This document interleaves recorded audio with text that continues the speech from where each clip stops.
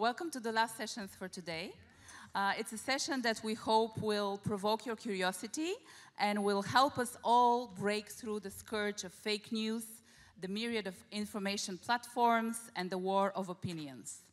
I think you have guessed it right. We're talking about offering you the cherry of the cake of today, the arts and perils of communications.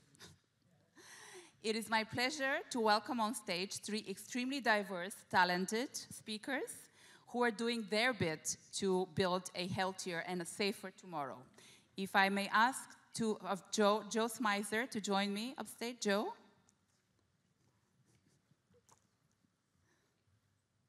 Joe is the CEO of a public good project.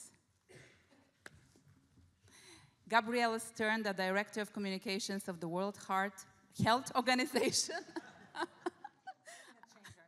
I'm wired, I cannot pronounce. I'm only pronouncing hard. Gabi.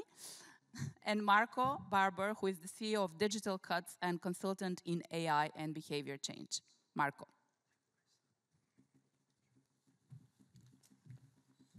For those who are joining us now and those who are joining us online, I am Boriana Pervan. I am the Director of Strategy and Communications of the World Heart Federation, where our daily job comes down to one very simple principle, helping our over 200 member organizations build the vital connection between people's hearts, between their health systems, between their societies, and the plethora of global emergencies that we're facing the world today. All of this is enough to keep us busy, to keep us motivated, and more recently, also keep us awake at night. With this, I will go to my first question, and I would like to ask you to give a very brief answer, a very spontaneous one. What keeps you awake at night, and what do you see as humanity's biggest problem of today, starting with Marco? Thank you very much, Boriana. Thank you, everyone, to be here. So the biggest challenge right now that makes me be on my toes in the morning is actually work, and I'm very happy to be working AI training. It's about human-machine interaction and how we drive that. Why I think it's very important? Because of the speed of change that is the impact on everything, good things and also risks, hence responsibilities we have. So basically, the biggest challenge we have as people, as humans, is to manage that speed of change. Thank you. Gabi? Me as a person, what keeps me awake at night? But in your role as Director of Comms. So as a person, conflict and war. There's just too much right now.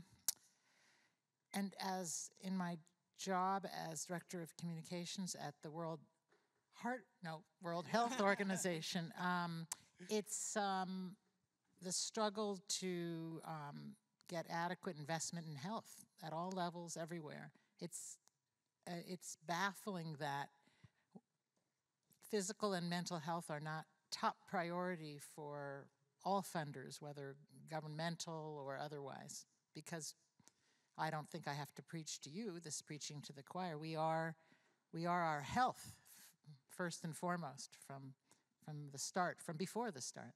So that's what bothers me the most. Thank you. Joe? I think personally it's the global rise in nationalism and xenophobia. And I think professionally in my organization, it's actually the same because we monitor a lot of health conversations and public media data. And that linking between health and nationalism and xenophobia has been dramatically exacerbated over the last 4 years. Thank you. That brings me to a very short introduction that I wanted to make, which is that this is the year where we have a massive part of the population eligible to vote. We have 4 billion people who are eligible to vote, and that's almost half of the world and some of the biggest democracies. Yet there is this rise of hateful narrative everywhere across boundaries, and especially on digital, because that's where we see it in one go. And we have the issue is that it's not only the results on an individual level in countries that are important, but how are these, political conversations happening cross boundaries, and how can we counterbalance that? The negative, the hateful narratives tend to somehow come together as if driven by a magnetic, invisible threat, and yet we heard also a lot today in today's sessions, us who are bothered by all of the issues that you mentioned, we work a bit in isolation, or at least that's how it seems. We are, more working in silos than that. So our narrative is not necessarily coming together in different global emergencies, the world. How can we change that? What can be done to really get to the bottom of behavior change and tackling the hateful narratives? So I will start actually by you, Joe, because of your organization that you are CEO of, which is called Public Good Projects. If you can tell us about how did you decide to found it, but also what are the criteria of the projects that you fund, and what are some examples of such projects? How are they impactful at large scale? So we're not a very old organization. We were founded in 2012. It was actually a very popular HBO documentary series in the United States called The Weight of the Nation. It was the first large movie series that talked about obesity in the United States, and it had a community health aspect to it. And a lot of the experts that were interviewed for that series became board members, and then we partnered with the Institute of Medicine, or the National Academies of Science, Engineering, and Medicine now in the US. And so PGP was formed. I call Public Good Projects PGP. It's easier on everyone. And we mostly do cross-sector initiatives. So we work within large health systems. We work with a lot of hospital systems, governments, large health foundations. And so we don't advertise ourselves or solicit donations. So many people haven't heard of us unless you're part of a large health system.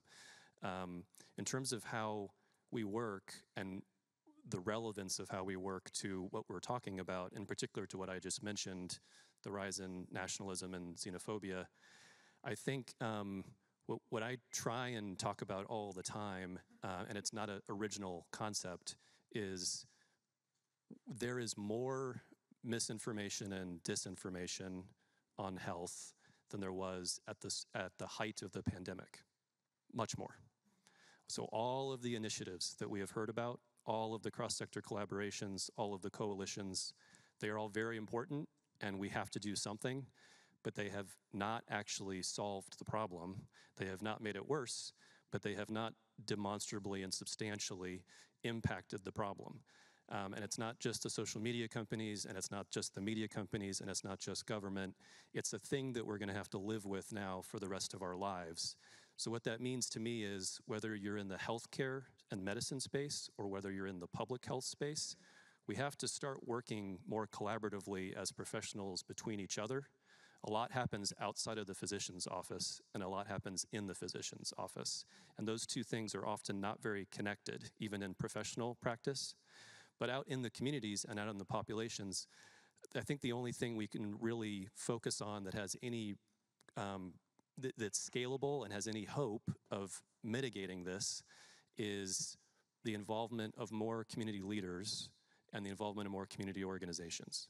And HCPs, or healthcare providers, starting to be trained in how to communicate more effectively and how to understand behavioral science and behavioral insights in addition to the science that they spent years and years learning so they could practice medicine. I think without doing that, it's going to be a lot of flash in the pan initiatives, but no real strategy driving anything. Can I be a devil's advocate here? Just looking at all the viral comments, because nowadays the real content is within the comments. And it's not, it's the one that comes viral. The viral ones are the ones that are mostly negative and lies. And we had prepared something here from The Economist, but I guess you couldn't bring it up the stage. But it's all about, you know, if you see the number of AI generated and other complete lies that are spread around, and the pace that you talked about earlier, we can train all we want. Are we ever going to be on, you know, on the same level, or do we have a chance of winning a battle if we are coming with a constructive content, evidence-based content, fact-checking, myth-busting, etc.? Does it stand a chance against the, you know, the viral power of this misinformation and disinformation? It's a big question.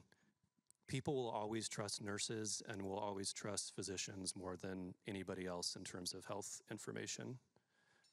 If we can't figure out how to scale the impact of trusted health messengers, I think the answer is no. Can I jump in? Yeah, please. One problem, I agree with you that health workforce are by and large trusted, but what happens when health workers are themselves purveyors of wrong information? And we do see that in some places where you have anti-vax health workers and so on. So this becomes quite a problem. And if the virality of mis and disinformation continues, you'll have new generations of health workers who are affected themselves by that, even if they go through rigorous training. So that keeps me up at night, actually. We're going back to the key question, Marco. Yeah. Yeah, so I comment on that as well. Back to what you said, that the attacks of misinformation may come in the comments. So there are different types of attacks. If they are automatically generated, so not being produced by people, but just by machines with hence a bad purpose, well, that's definitely bad ones, and they should just be removed, deleted. Okay, they can be, because they're just not made by people, they're just with a bad intent. When they are made by people, even if these people are wrong, they have to be respected, because it's a human belief, it's a human opinion, it's a human sentiment, okay? Of course, if these people are driven because they are just wrong, they base themselves on wrong information, that's when there is actually an effort of education to be done, right? And that can be done by organizations that partner together, so they act on this on one voice. But what I wanted to say here is that there's different types of comments that have to be treated in a different way. Could I add one thing too? Yeah. Part of why I said no is what we're seeing in the media data is the individuals. If you are an HCP, if you're a healthcare provider, and you are incentivized for some reason to spread bad information, objectively false information, provable false information, unlike in the year 2000 and unlike in the year 2020, you are given a platform today. Yes. There are politicians that are grabbing onto the nationalism and the xenophobia and co-opting public health and healthcare, and they're finding these people and these organizations that they're often very new, and they're giving them a platform in their election or in their speeches to their constituents. So that is a very hard problem for us to solve in public health, and it's actually it's unsolvable for us in public health. Yeah, and there are different types of misinformation spread by our sector. Some of them are about health interventions, what you should or shouldn't eat, and that kind of thing, or what kind of medication, you know. Some of it, though, is about our sector.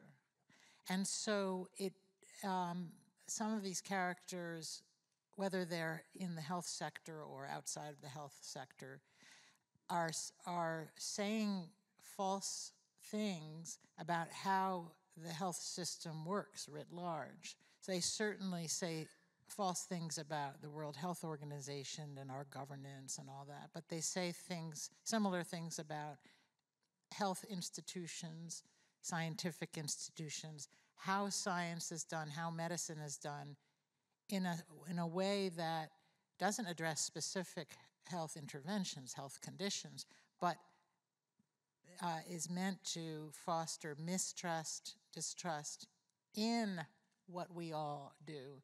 And that is quite disturbing. Absolutely.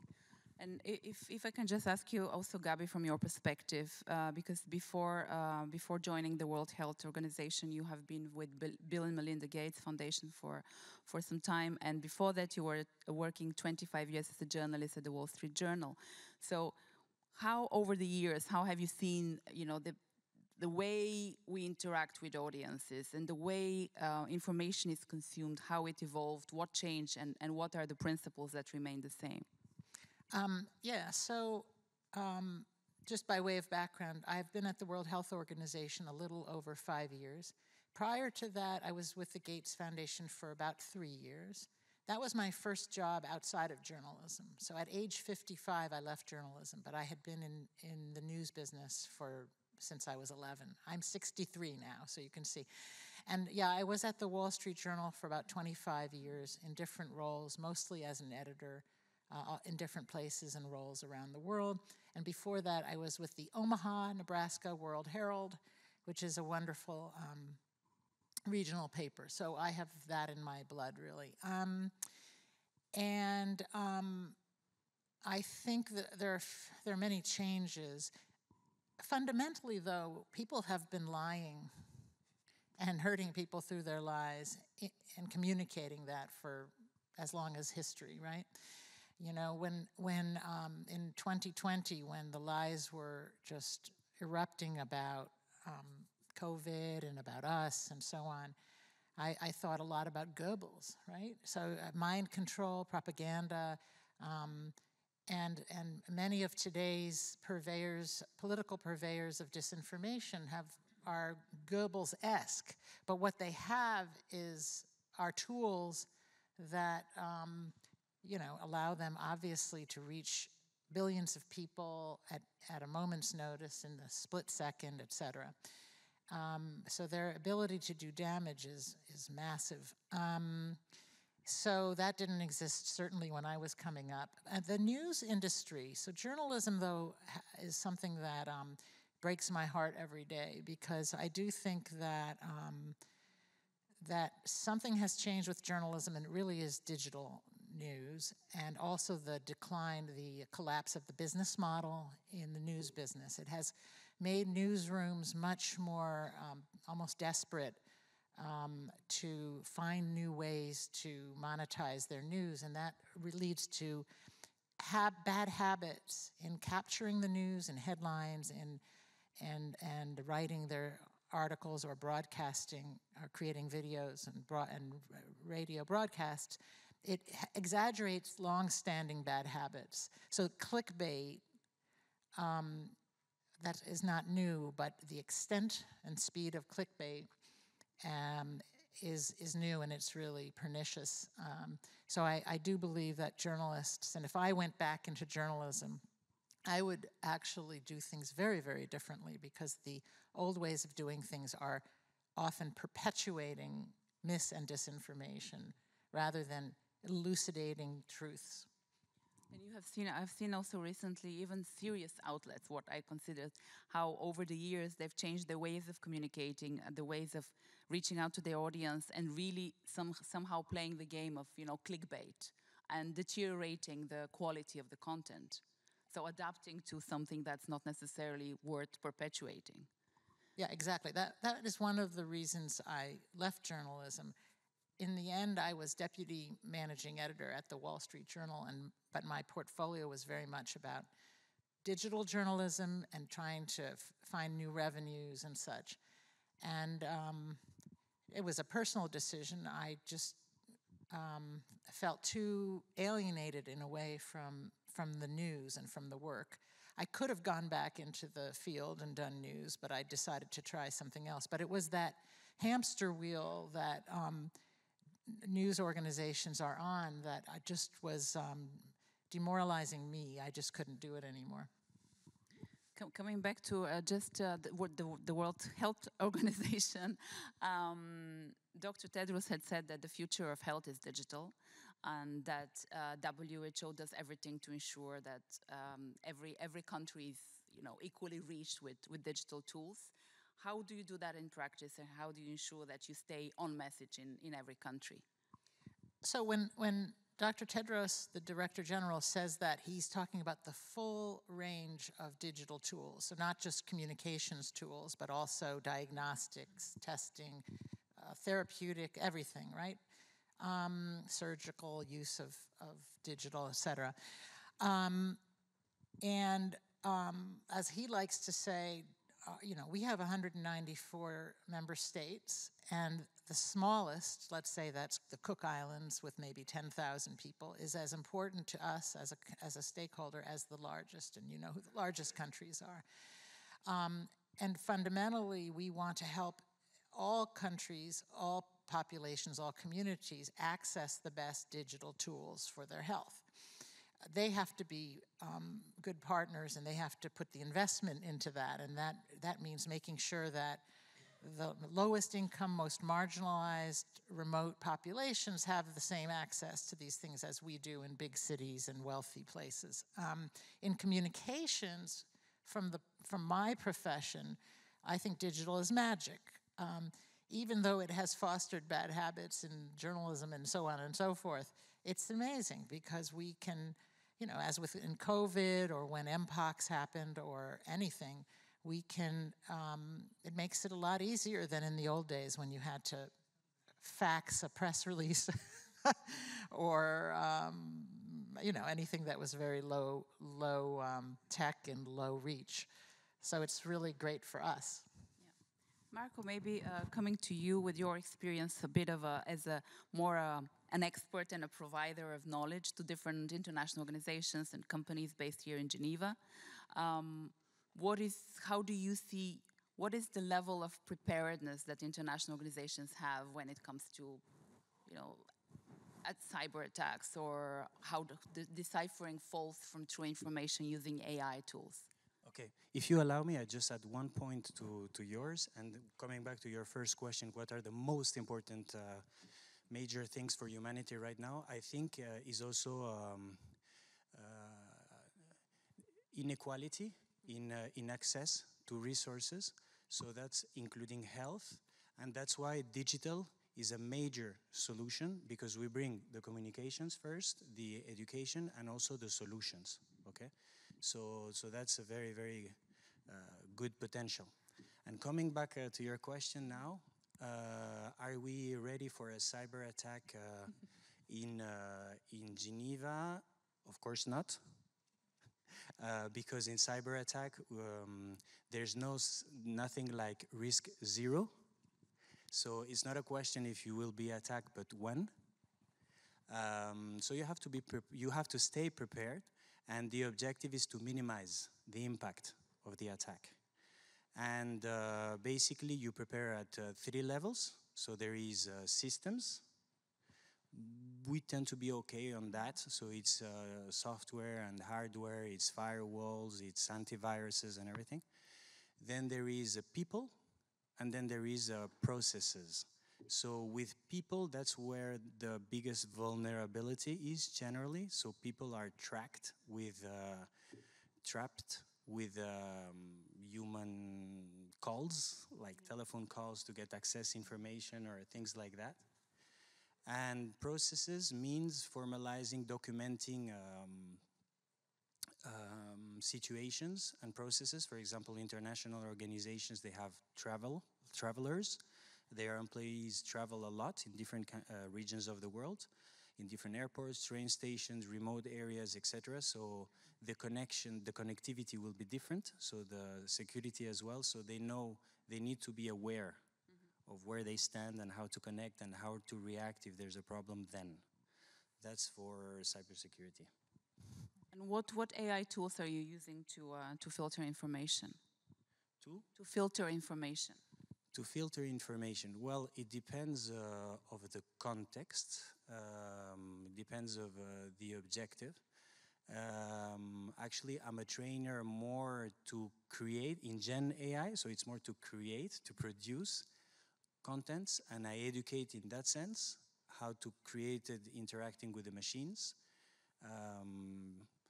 And then, of course, doing that right, the people also learn how to consume information, like to distinguish what is right from what is wrong, or how to do that, hence how to filter. So, of course, there are tools that you can find easily. You can ask ChatGPT to list the top 10, or in Google you can find them and test them, and some are free and easy to use. But it's also very much about methods of interacting with these artificial intelligence and LLM tools. Thank you. I think we have, this is the remaining time here, 3 minutes. So we're gonna open the, if you don't give me more, I don't know, because I wasn't here during the quiz, just to know where, yeah, okay. All right, so before we open the floor for questions, which I'm sure that there will be from the audience, I just wanted to go back to you, Joe, and you know, if your organization is aimed at changing behavior and implementing change just for the public good and health related, can you give us some examples, specific examples where this was successful, and examples that maybe we can learn from in the cardiovascular space? So the most effective behavior change programs I've seen that are in the health communication space are first evaluated. Most big health promotion campaigns are not evaluated. They're given to an agency, and the agency tells you how many impressions and clicks you got for your millions of dollars, and they have no idea if any actual change occurred in terms of a health outcome. We have to stop doing that. That is wastes of billions of dollars every single year on every single health topic. We have to take the power away from agencies and put it back in public health organizations.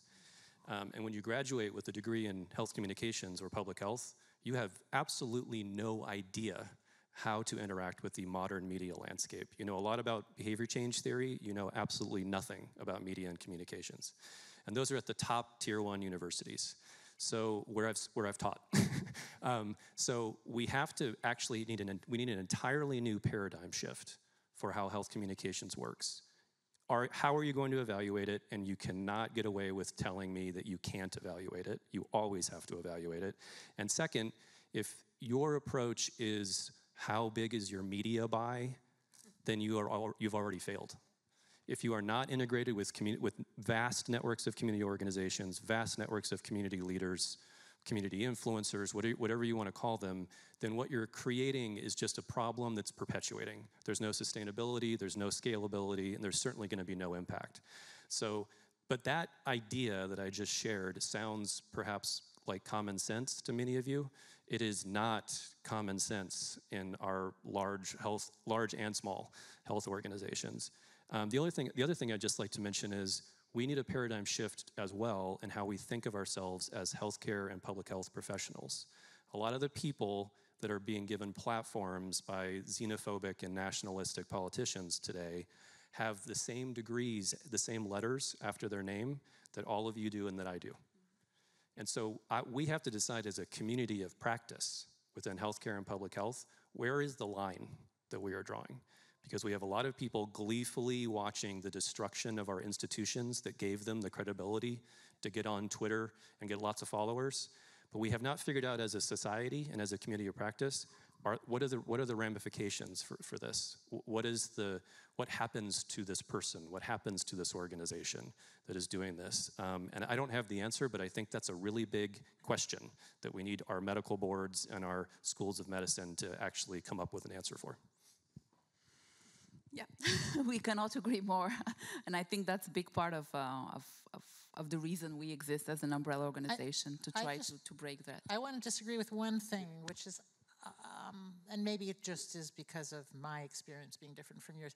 I'm not sure the problem is when you outsource a health campaign to an agency or something. I think the problem is, as you say, that is the lack of measurement and evaluation. And anyone who is making any kind of health communications product needs to commit to setting goals and then seeing if you achieved your goals. And because, as much as when you were saying, oh, the investment should go back into organizations, into communications, I felt like saying yes, but it's also not realistic, right? So we, the sector, will always have to develop communications products and campaigns through in-house and also getting them from other vendors, because sometimes the vendors will have skills you'll never have in-house and so on. But the other thing I think is the shift that you're talking about has to happen, but it will have to happen in parallel. We're going to have to do two things at once. We're going to have to keep doing what we're doing. We have to fight like hell, I say, against and do hand-to-hand combat against the lies, even as we are completely re-engineering how we develop communications products and campaigns. Sometimes one is tempted to just say we need to stop communicating and develop behaviorally based, measurable things. But it's not realistic. And some of it, the reason it's not realistic is largely because one's leadership and one's stakeholders and one's partners will not let you do that, right? So when something happens, the first thing a communications shop is asked to do is, well, the question is, what are we going to do? How are we going to communicate? So, there's an odd inertia happening where we're going to have to continue doing what we're doing and then learn in parallel how to do it better. I know it sounds kind of obvious, but this is a profound thing that has to happen. I have a question. Maybe then I'll give you first the floor to you, Marco, to answer the question. Experts, 1,400 experts on security have recently told the World Economic Forum that disinformation and misinformation were the biggest global risks in the next 2 years, even more dangerous than war, extreme weather, or inflation. Do you agree with this? Wef, no. Because, of course, the most dangerous thing is war, is death.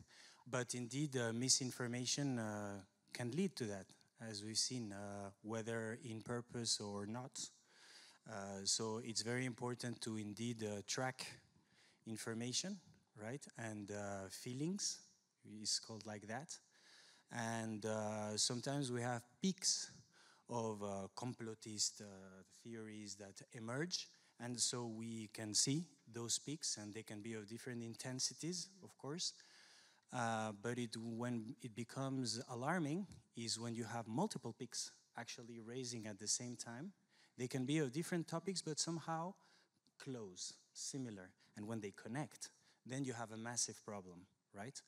And that is when you have indeed to counterattack with truth, to calm down all these things. I think some call it debunking techniques, but of course it's about measuring, it's about watching all this and reacting as early as possible. Thank you. Gabi, what do you think? They were saying disinformation is the biggest problem. Risk, yeah, the biggest risk also for the next 2 years, and that outweighs the risks of war and climate disaster. I mean, I think it's poverty, it's conflict, it's the deprivation of rights, it's inequitable access to the most fundamental health tools.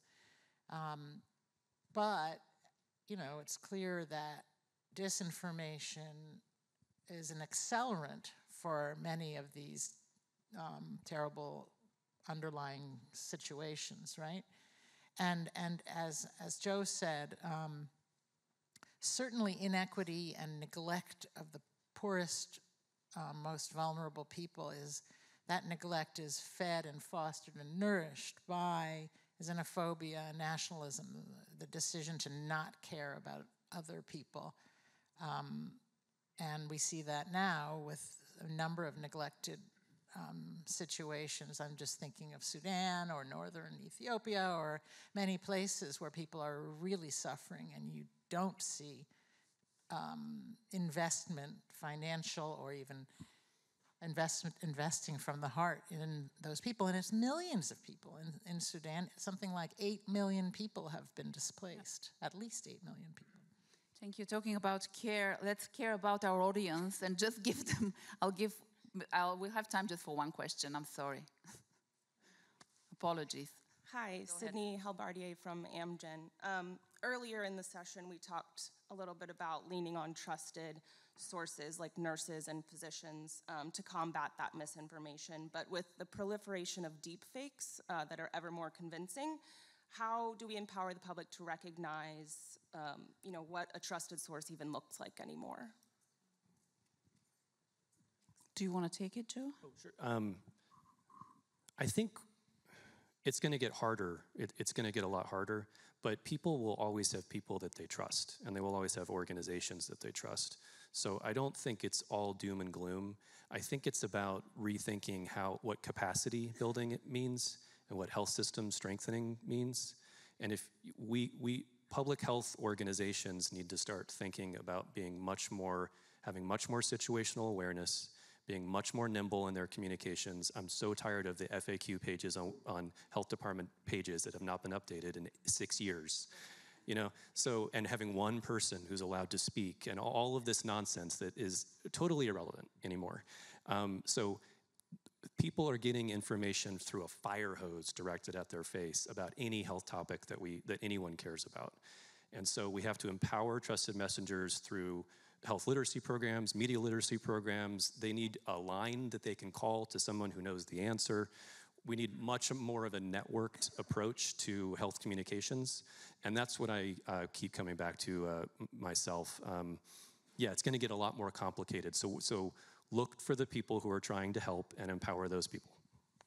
Amen to that. Thank you. Thank you very much. I'm afraid we don't have more time. But thank you, and that is a great finishing line. I'll try to be tough. Thank you very much.